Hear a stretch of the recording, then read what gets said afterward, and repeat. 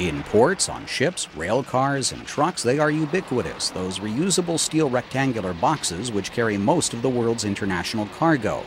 Every year, nearly 150 million of them are on the move.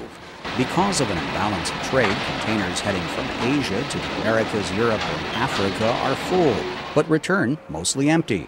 Shipping industry officials say it costs freight haulers and shipping companies tens of billions of dollars per year to move and store the empties.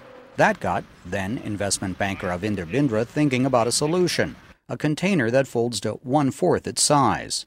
As you can look around, probably a lot of these containers which are lying around are empty.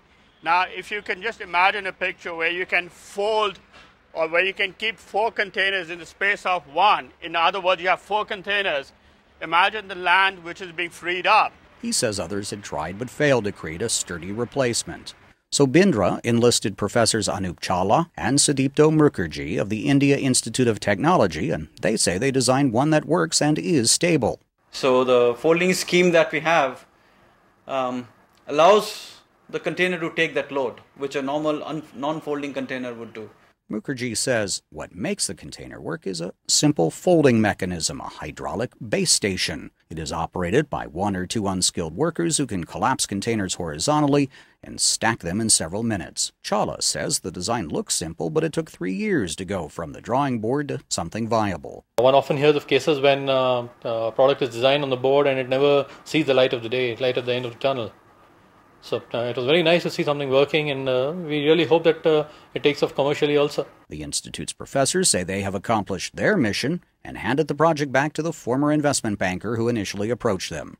Now most of the work is with Mr. Bindra to try and commercialize it. Bindra says the next step is to get a prototype certified as seaworthy by global agencies. And once that is done, then it'll be fit to be used on the ships. While the foldable model will cost 10 to 15% more to make than today's containers, Bindra says shippers will save that amount in 1 or 2 sea journeys. The creators say they plan to license manufacturers in China and other countries to make the foldable shipping container. Steve Herman, VOA News, New Delhi.